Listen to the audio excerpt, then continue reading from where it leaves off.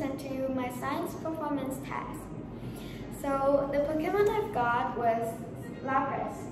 It landed on Sundarbans, which is located in the West Bengal. So Sundarbans is a mangrove area in the delta formed by the bay of confluence of the Ganges, Brahmaputra and Meghna River. There are lots of animals such as northern river terrapins, Bengal tigers, kingfishers, and much more. The first thing we will talk about are the environmental factors that the Lapras needs to survive in Sundarbans. The first one is the temperature. The temperature in Sundarbans varies.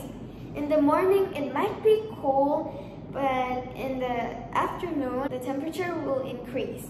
It's actually like in Thailand. The next one is the availability of food. Lapras is a herbivore and it eats plants and grass, which is also found in the Sundarbans. The next one is the amount of light and the amount of air, which is oxygen, which Sundarbans have plenty of light and also oxygen. The last one is the water, or the water bodies, which is its shelter because Lapras lives in water. So Sundarbans have swamps of fresh water lying inland from the mangrove forest on the coastal fringe. The next one I will talk about the adaptations that I've added for the Pokemon. The first one is the night vision. Night vision helps them to see and hunt at night because there will be completely darkness at night. The next one is fast twitch muscles. This adaptation makes them run fast when they are caught by the predator. The next one is the retractable claws. This adaptation